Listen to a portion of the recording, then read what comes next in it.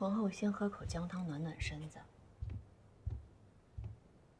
今日多谢阿恒妹妹，若不是你替少商求情，圣上也不会答应见他。皇后说这话我就不爱听了。你以为圣上答应见少商是我阿恒的功劳？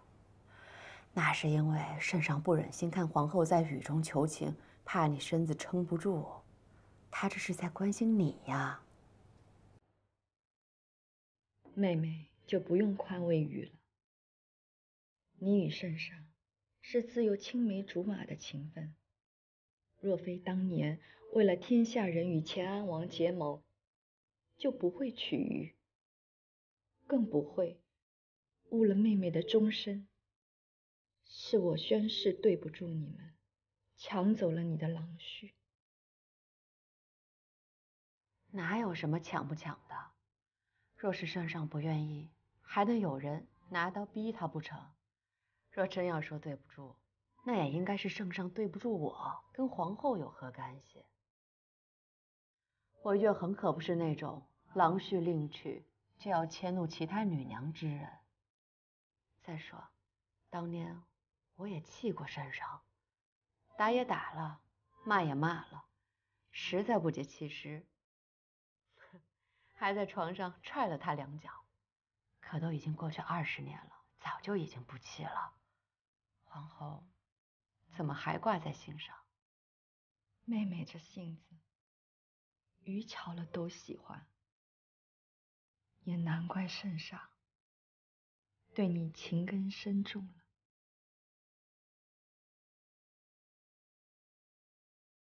皇后，你也知道，我是最不。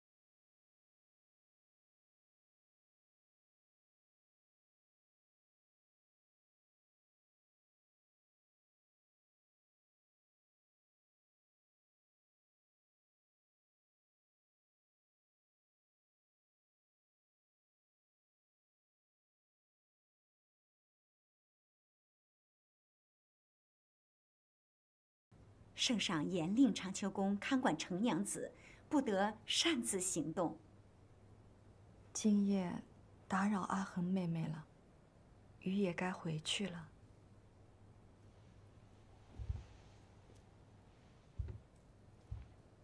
阿紫，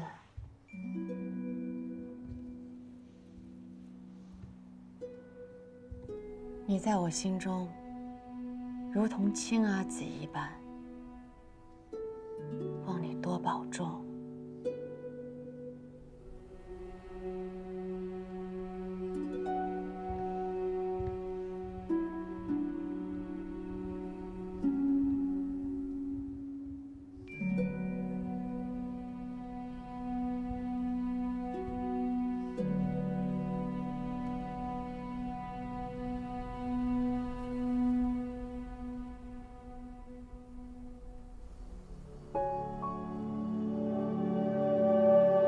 生死未卜，程家不能就此洗清冤屈，将是我们程家流失的最后血脉。程少商，你给我听着，无论程家如何，你都要活下去，好好的活下去。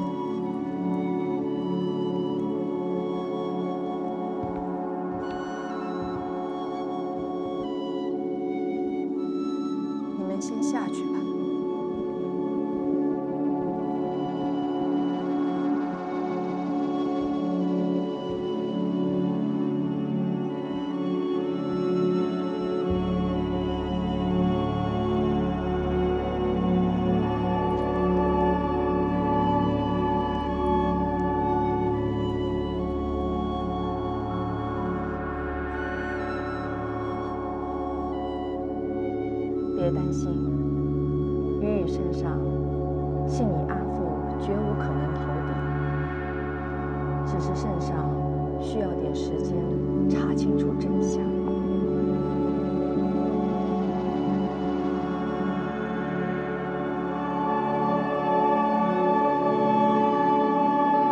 可我担心我阿母，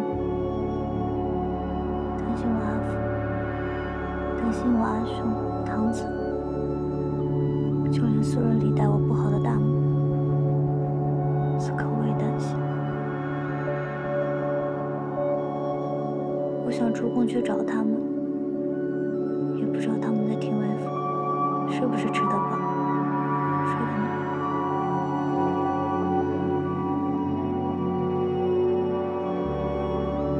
好，予给你手令，送你出宫去见他们。圣上不许我出宫，皇后这是抗旨。圣上担忧你安危，你去见家人是人之常情，圣上不会怪罪的。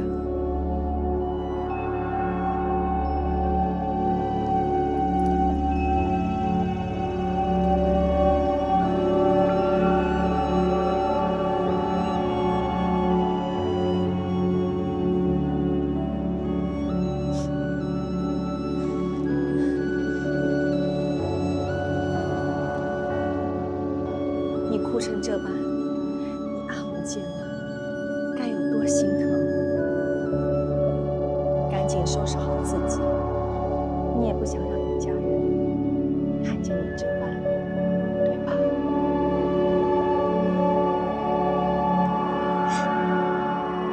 谢皇后。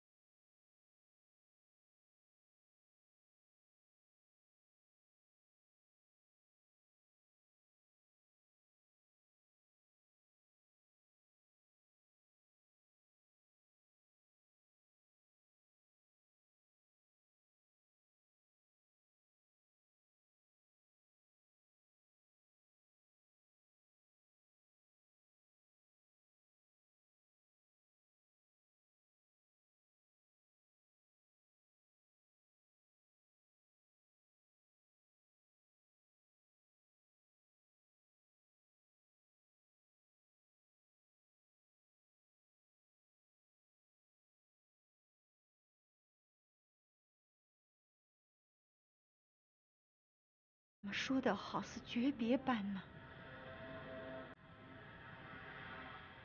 他怕是不会回来了。什么？予给他的，除了离宫手谕，还有通关文牒。程娘子要离开都城，这可是叛逃死罪呀！皇后为何不拦着？少商比我们想象中更决绝坚毅，他决定的事，任谁也阻拦不住。与其成为阻碍他的关卡，不如做他的后盾。可是皇后为他不惜违背圣意，怕是惹祸自身呐。圣上处，予自会去请罪。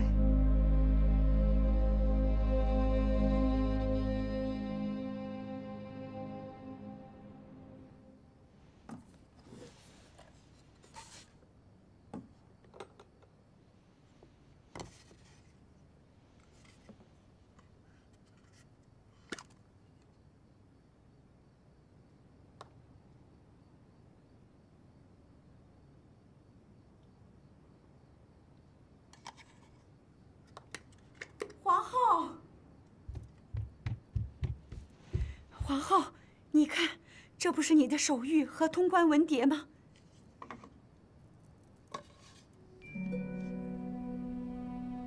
少商没有带走，那他如何通关啊？我见他房中案几上有客套与碎屑。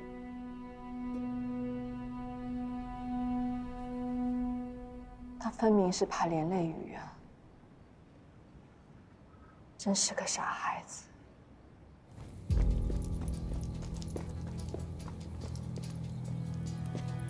站住！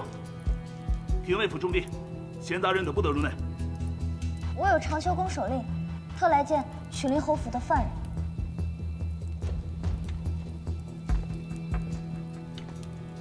拿来我看。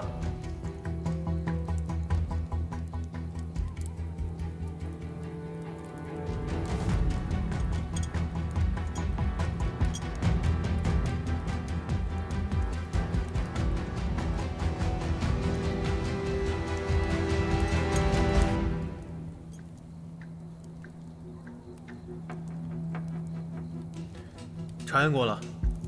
是。随我进去吧。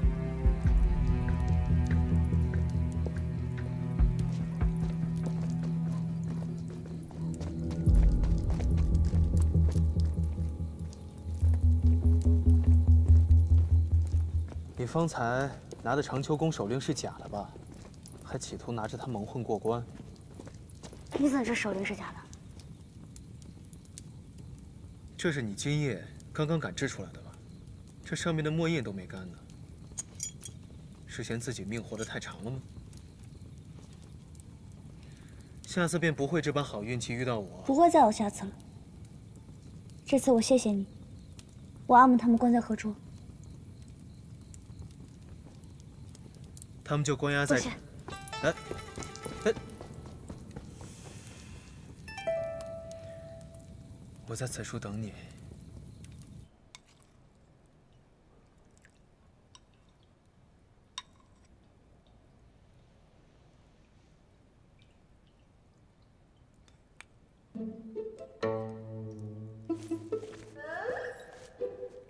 我不喝。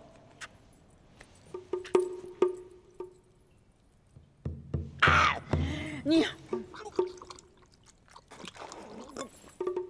哎呀，你看噎死我！你这个毒妇！哎呀，哎呀！还是大伯母有手段。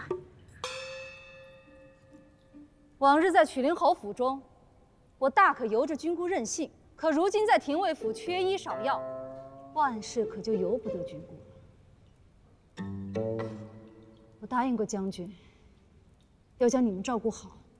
待将军归来，我萧元一要将你们一个不少，完完整整的还给他。哎呀，说的比唱的还好听。你分明是趁机报复我。我报复军姑做什么？报复我没养好袅袅。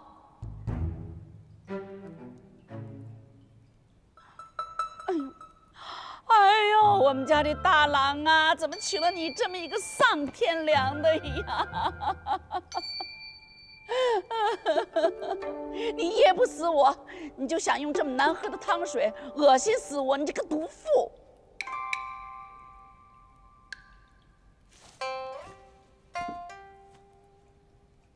军姑，我萧元一并非善男信女，若想报复军姑，我早就报复。当初我和夫君归家，看到了袅袅被养得如此的脾性乖张，不堪管教。我曾经也想把你和葛氏一同发落，可夫君是个孝顺儿郎，我敬重他，爱护他，怎会薄待他的阿母？军姑，你能在程家颐养天年，并非我萧元一惧怕你，全因你是我夫君的阿母，我才养你孝你。军姑与心腹本就不是一家人，若非为了这个男人，我们也不会拴在一起。你我本就是陌路人，我又何必处处忌惮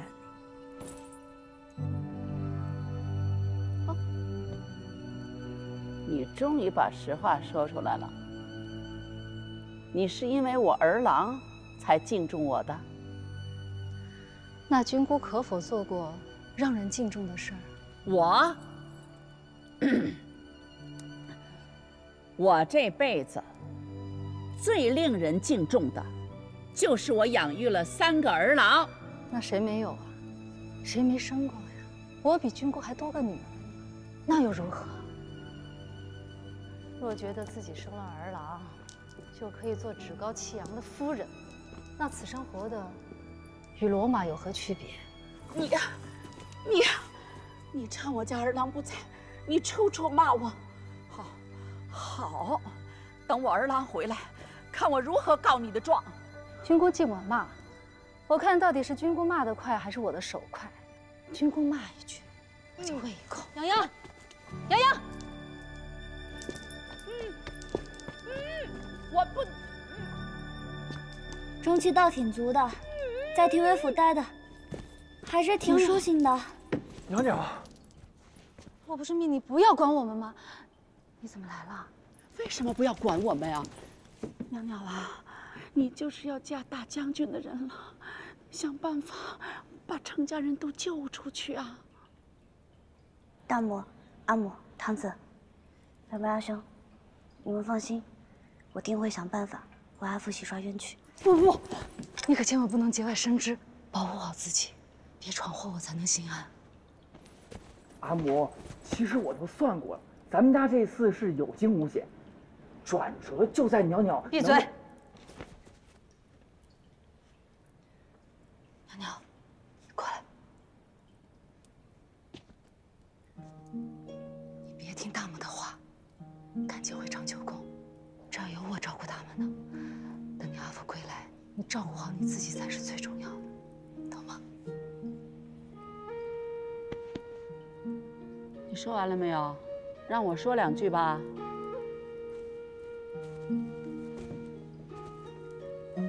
袅袅啊，让大母看看你瘦了没有啊？大母，咱们才刚关进来半日，这袅袅就算是个球，也不可能瘦得这般快啊！闭嘴！你懂个屁！就你胡诌！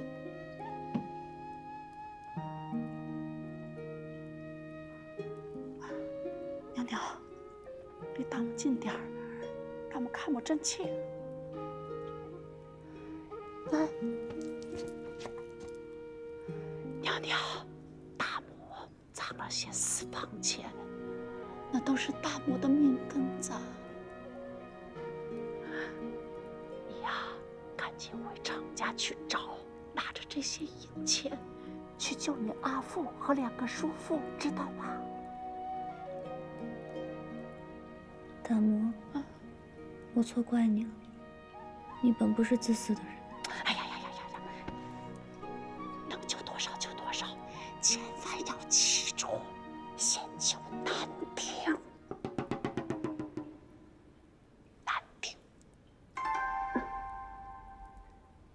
哎，就走此路。此路不行。怎么不行？这就一条路，你不走这儿走哪儿？山匪就在此地，你怎么过去？少主公，此条道匪盗众多，若要从此路去往寿春，须得先收拾那些山匪。毕竟咱们此次行军，不只有咱们的弟兄，还有朝中的那些世家子弟。若他们有什么闪失，将来那些勋贵都得把过错算在少主公头上啊！带着这群累赘就是麻烦。少主公处处替他们着想，他们却还不领情，说我们凌家军的谨慎是窝囊，还说我们磨磨唧唧不敢剿匪。无妨，此事我自有安排。什么安排？报！凌将军，那群世家子不顾咱们的阻拦，私自行动，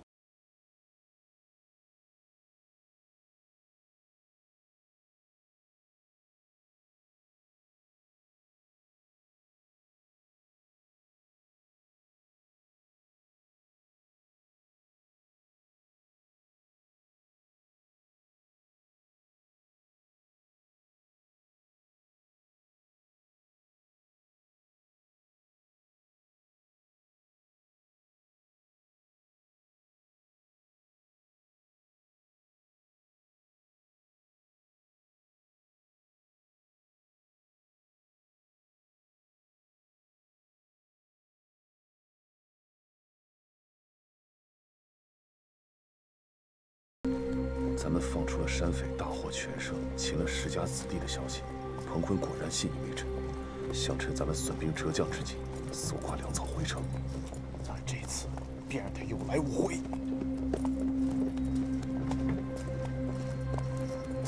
将军，那淩不疑也没有传言般那么厉害吧？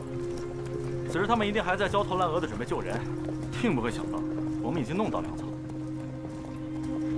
刚好，他们和山贼之间狗咬狗，我们可坐收渔翁之利。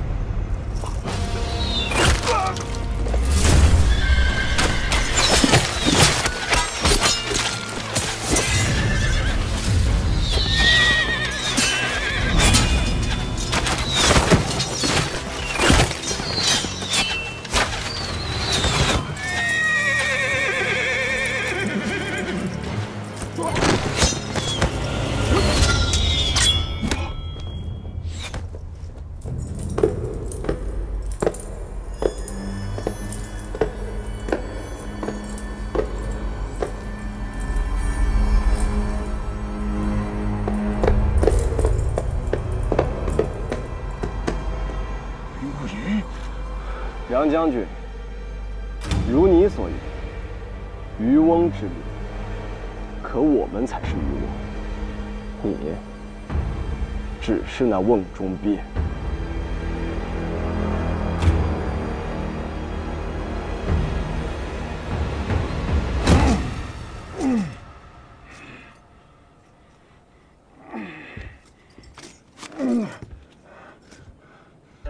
林不疑，你竟敢用世家子弟做饵，引我上钩，你就不怕那些山匪杀了他们？朝中重臣都怪罪于你吗？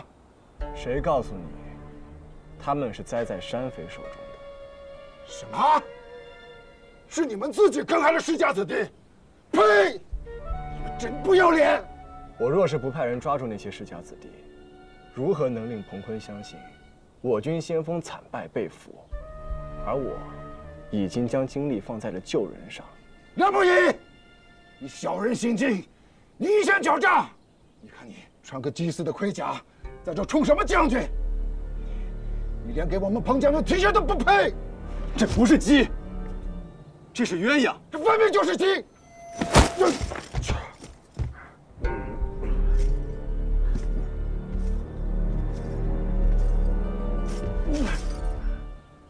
这是鸳鸯，这不是鸡。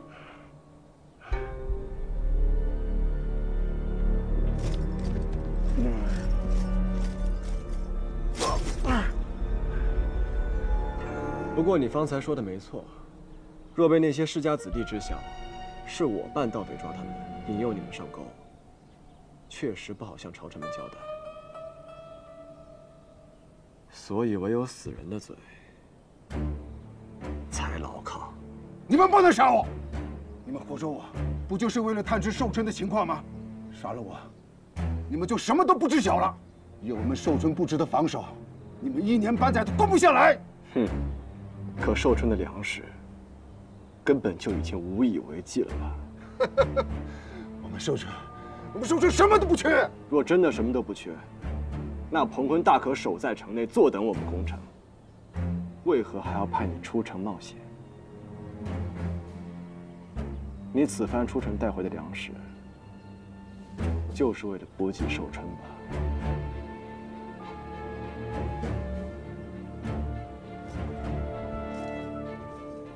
若梁将军再交代不出有用的消息，那在下也帮不了你。压下去。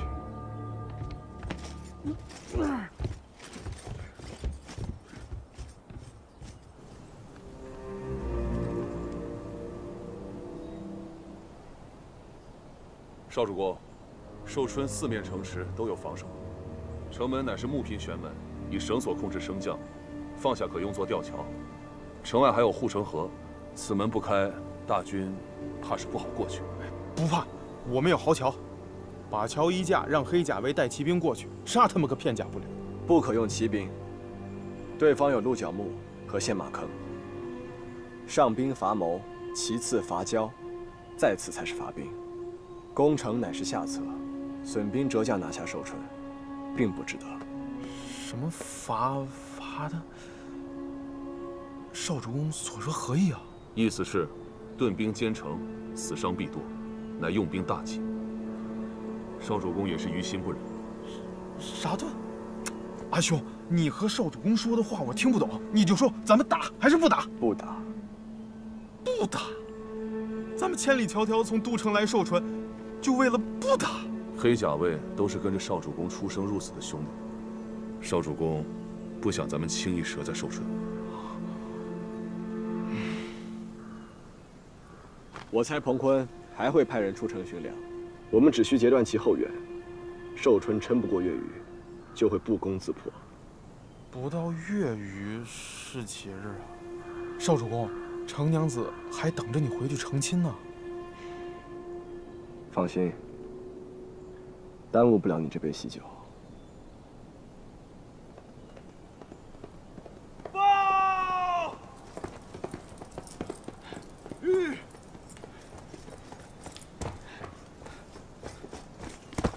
都城来信，铜牛县失守，县令严忠于将领城使携2000精铜投敌，严忠于城使下落不明，圣上已将曲陵侯府一家押入大牢。那程少商呢？程娘子连夜逃出都城，下落不明。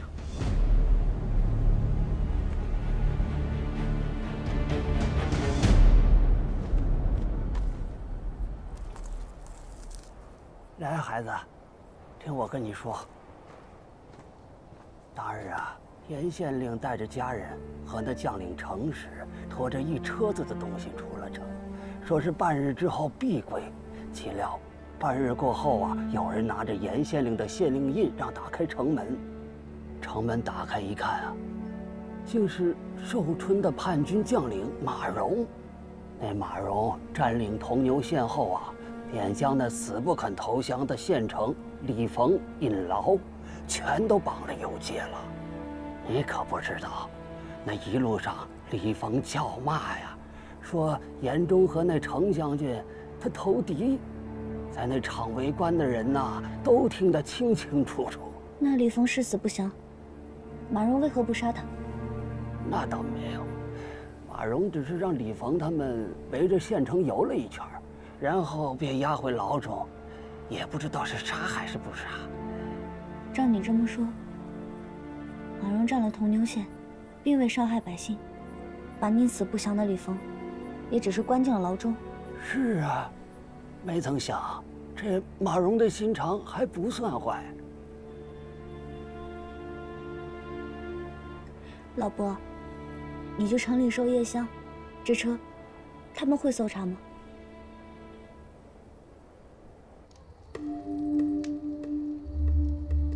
铜牛已经失守，寿春尚未拿下，圣上无暇分心，此案便暂时搁置，指命收复铜牛之后再审李逢。只是那左御史非说程娘子是畏罪潜逃，更证明曲陵侯通敌叛国之罪属实。真是胡说八道！少主公，这左御史就是因为你上次揍了他，怀恨在心，所以才诋毁少女君，公报私仇。不如强攻，速战速决。不可，兄弟们随我出战，父母子弟都在等着归家，不可因为我个人家眷而失去了性命。少主公，再拖一日，少女君的危险便再增一分，咱们不能再拖了。她是我未来夫人，她的事便是我的事，但即便如此，也不能因为我个人连累到全军将士。此事我自有安排。去，把那粮役给我提上来。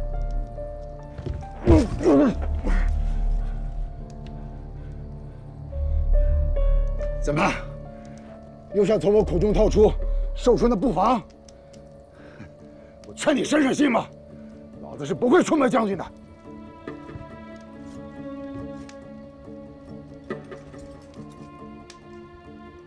我不许你背叛任何人，我只要你回答我一个问题。什么问题？我问你，这是鸡还是鸳鸯？我不是。答。放。不答。杀。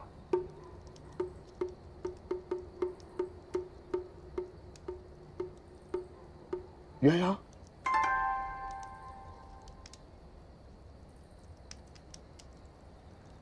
放人。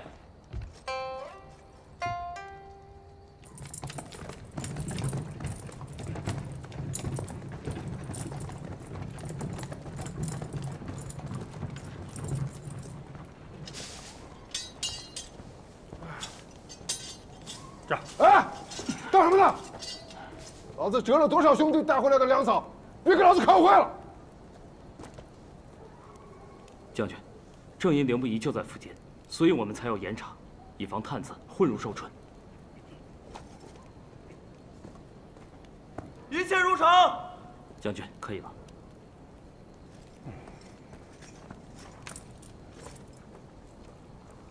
哎，过来问你个事儿。你说这鸡和鸳鸯，它长得像吗？将军，不像。我也觉得不像。这是有病啊！将军，您说谁有病？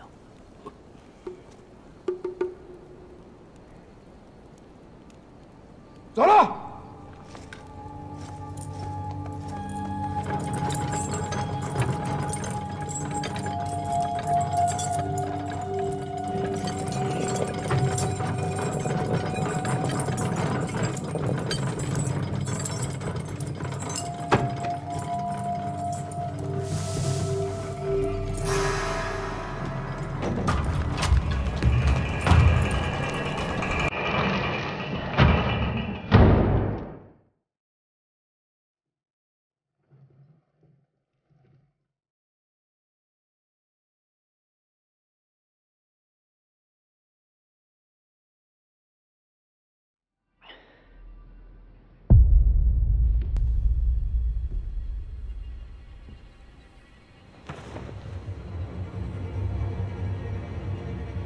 谁？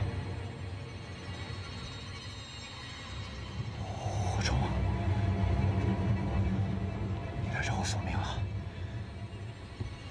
不是我，不是我，不是我要害你的。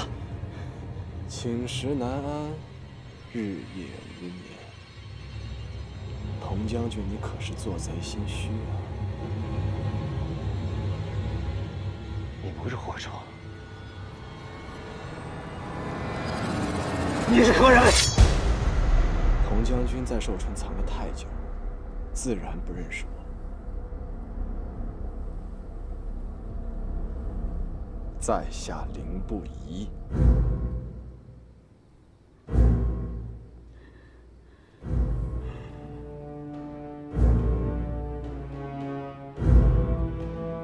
没想到本地居然会派你来讨伐我。我劝你还是赶紧离开这儿。我出事儿了，你阿父也不会好过。你此番何意？将军，怎么这么晚还未睡啊？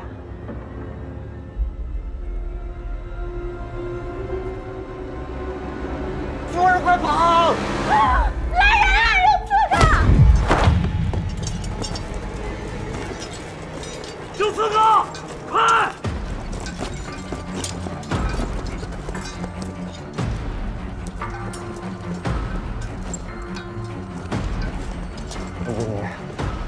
我是该夸你胆大妄为呢，还是该笑你愚蠢不堪呀？却敢只身一人闯我寿春城，怕是不要命了。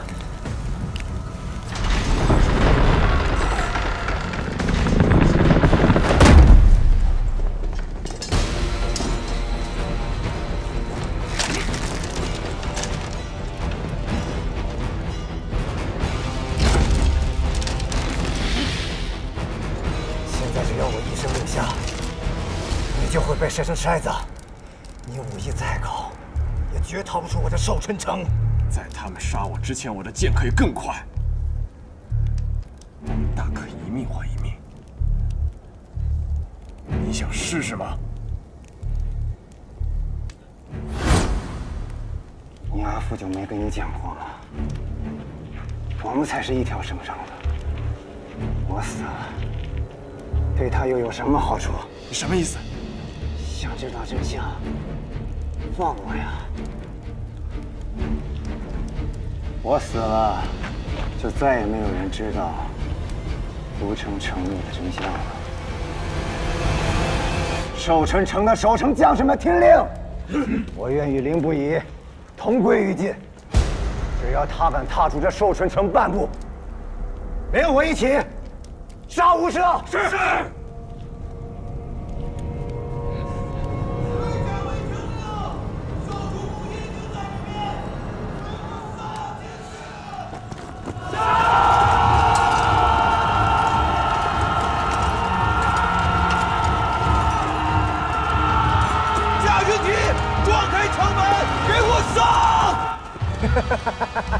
凌不疑，你的兄弟们就在城外，只要我一声令下，他们今天都要死在这儿给我陪葬。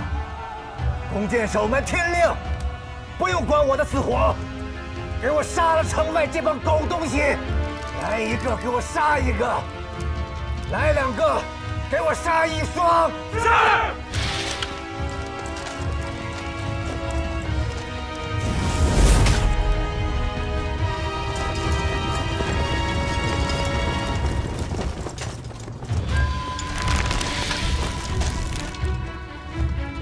小心弓箭！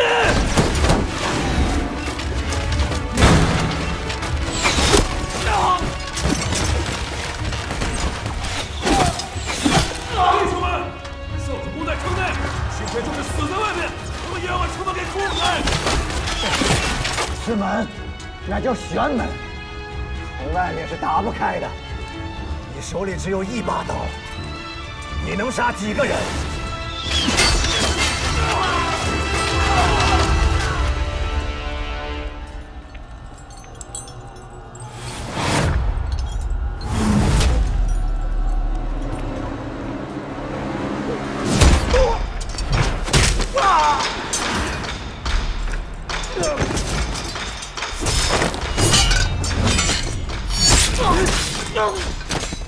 凌不疑，给我杀了他！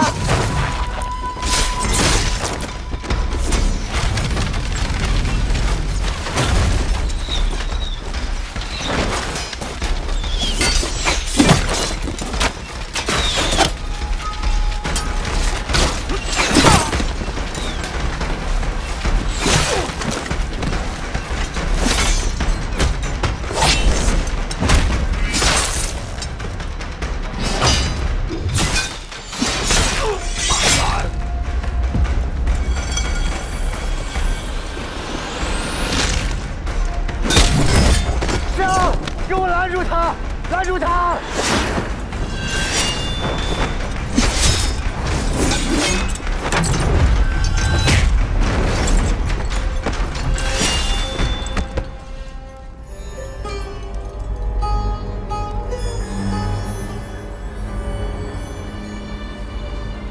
给我上！拦住他！别让他靠近子孙！上！上！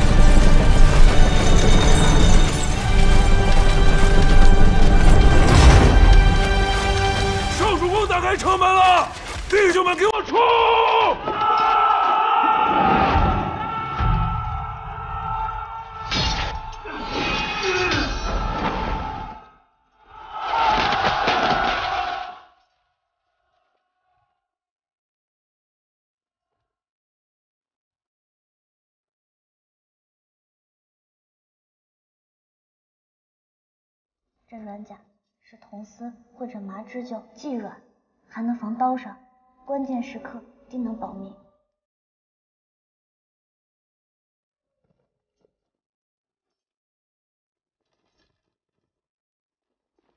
少主公，少主，阿飞，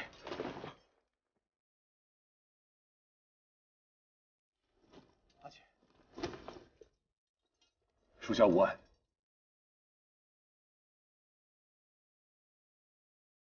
伤亡情况如何？多亏少主公及时打开城门，伤亡不大。即刻押送彭坤回都城受审。手染我军将士鲜血者，就地格杀。其余人，若不杀我将士，不凌虐百姓，就留一条性命。是。少主公自从有了少女军之后，心肠都变软了。闭嘴！少主公，那我们现在回都城。